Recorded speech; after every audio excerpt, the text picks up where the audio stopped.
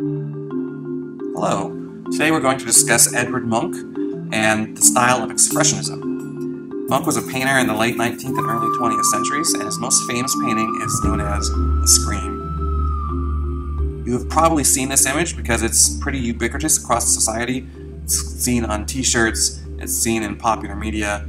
It was the inspiration for many different movies and many other art styles, including the physicality of the screaming scenes in Home Alone and the basis of the character in this movie, The Scream. Before we move on in our talk about Edvard Munch, I would like you to read an article about Edvard Munch and his use of color and how the people of the day often thought of color as an interpretation of one's personality and kind of a way of looking deep inside someone's soul. So read the article, and we'll talk afterwards. Okay, hopefully you've read the article, and it talked about the Theosophists and their interpretation of color, and how Munch used color. So in their talk, they talked about the use of yellow in this image as being a color that represents wisdom and intelligence of the older man. And in this image, you see the hair of the woman wrapping around the face of the man. The image of the man is probably a self-portrait of Munch himself, and the colors of orange would represent sensuality, whereas the browns would represent mistrust. And here I would like you to look at and try to do your own interpretation of the color. Think about what colors are used here, talk about it with somebody, and discuss the meanings of the different colors here. The article talks about the meaning of the orange and maybe some of the brown tones. But what about the blue tones? What about the big swath of white in the upper left-hand corner, or the red in the right-hand corner? What might you interpret those colors to mean as an interpretation of this image? So these images, along with The Scream and images like it, are a form of Expressionism. That's a style of painting that came around during the turn of the 20th century, and it was primarily focusing on the expression of ideas and emotions and expressing your inner self through art in a way that where you kind of alter the realistic rendering of an image in a way that enhances its expression. So use color, use altered shapes and images to make an image feel even more expressive. So let's look at a couple and let's talk about in what ways they've altered or changed things in order to make it more like Expressionism. So let's just start here with The Scream. We notice here, this is not a realistic sunset of people walking down a pier. This image, or a boardwalk, this image, the lines are specifically wavy, it's very scratchily drawn. You know, the angles and curves of the body give an unsettling feeling. The bright color reds have their own emotional impact. What do you think that impact might be? Is it anger? Is it fear? Is it excitement? What do you think it could be?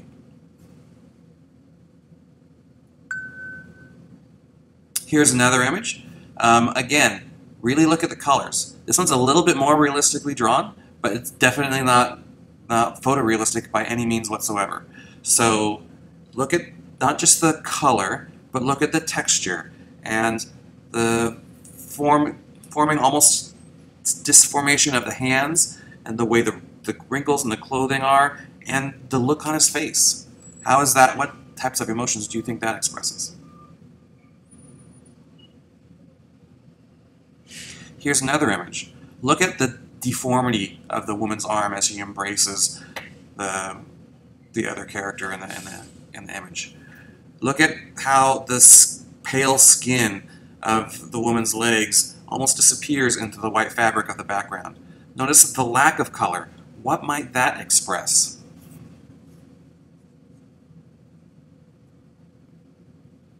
Many Expressionist works are almost like telling a story. Something is happening here. Look at the woman, look at her expression, how she's holding her arms. the look on her face, the way the hair drips over her shoulders and kind of blends into the dirt and grass in the background. Look at the way the figure in the foreground uses all black and is covering their head with their hand. What emotion might that express? What do you think could have happened in this story that would create such feelings?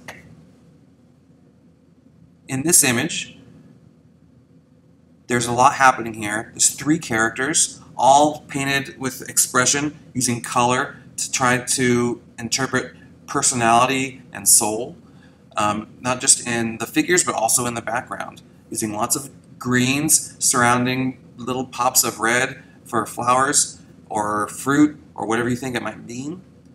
Is this a reference to Adam and Eve? Perhaps. Is this some other reference? Perhaps.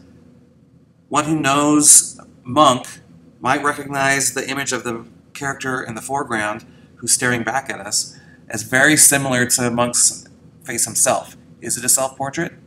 Perhaps. You may have noticed the theme of the hands on the head in many different ways. The emotions, even with the hands on the head, are slightly different. In the Scream, it has a more fearful appearance. In the previous one, it has something that's more shocking. In this one, it's almost like the figure is covering her ears, like she doesn't want to hear something, doesn't want to know the truth of something.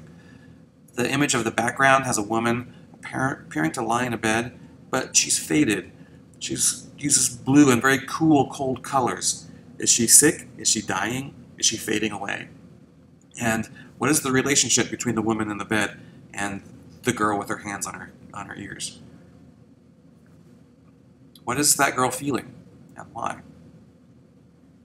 And what is it about how Monk paints it that lets you know that those feelings are present? So what I would like to do is I would like you to practice drawing with expression. It seems like it would be easy to draw an emotion, but an emotion is intangible. You can't see an emotion, you can only feel an emotion. So we're going to practice drawing some emotions. I'm going to give you 4 emotions. I would like you to spend about 2 minutes drawing each one as I go through them. And there's one rule, however.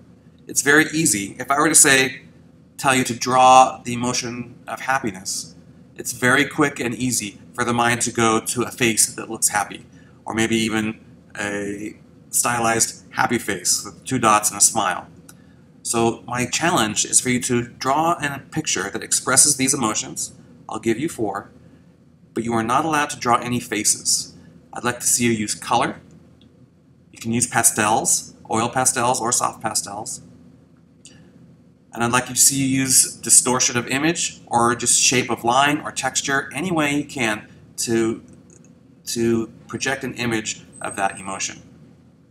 So the first emotion I would like you to draw is excitement. Spend 2 minutes drawing excitement. Go ahead and pause the video. The second one I would like you to draw is joy. What does joy look like? And remember, you're not allowed to draw a face. Pause the video and draw for 2 minutes. The third emotion I want you to capture is loneliness. What does it feel like, and look like to feel like you're alone? Pause the video and draw for 2 minutes. The last emotion I'd like you to draw is anger. What does anger look like? Draw for 2 minutes. Okay, let's talk about your project. Your project will be done on a 12 by 18 sheet of paper. You'll be using oil pastels. And what I want you to do is create your own version of the Scream. I want you to create a screaming character that's full of emotion and uses Expressionism to express that emotion beyond a realistic drawing. If you draw a realistic character that looks like they're screaming, you are not doing this project correctly. Now, the person screaming can scream for many different reasons. Here are some examples from previous years. You can scream because you're excited. You can scream because you're angry. You can scream because you're afraid. You can scream because you're frustrated. There are many, many different reasons on how you can interpret the Scream project. After you create your screaming character, you need to fill your background with images of things that make you want to scream, and try to draw those expressively as well. This is one of my favorites because it is so expressive. The giant red mouth that fills up a large portion of the paper and really draws the eye to it, and then those kind of blank eyes that really are expressing frustration with schoolwork, with things that make her afraid. It's a very well done and very expressive painting. I love this one because of how unusual it is. They chose to draw the character kind of hanging from the top of the picture. They used a very rectangular square mouth. What does that, and it's very, very elongated. What does that say about the expression here? And the cracks on the skin of the character, also very expressive. So your Scream project. You are to create a screaming character. I would like it to be big, and the character should be the focus of the image. I need you to draw and color like the Expressionists. So not realistic colors, not realistic lines. Use texture, use color, use line and shape and form to express something about yourself. Fill the background with images of things that make you want to scream. I say make you want to scream because most of us don't actually scream out loud about things when we're angry or we're sad or we're fearful, but we may want to scream inside. And those are the things that I want you to try to focus on and think about for this project. Use good pastel technique. I want you to layer pastels, blend pastels. Use things like sgraffito. Sgraffito is where you take layers of pastels on top of it. So you layer one color on top of another, and you use scratching techniques to scratch through the colors to reveal colors that are underneath. Use lots of pastels, and I want that whole paper covered so that you can almost see none of the paper showing through when you're done. Finally, be creative and be original. So I'd like you to take some notes about Edward Munch. These are things I'd like you to know, and you might be tested on it at the end of the quarter. The first one is Edward Munch. Who was he? He was a painter from Norway. He painted in the Expressionist style, and his most famous work is The Scream, painted in 1893. Now, saying he's an Expressionist means we should define Expressionism. Expressionism is a style of painting where natural images are distorted and colors are altered to enhance the expression of emotions. I should say that Expressionism also can be done with drawing or sculpting or many other different artistic styles. So I wish you luck on your project, and do the best you can.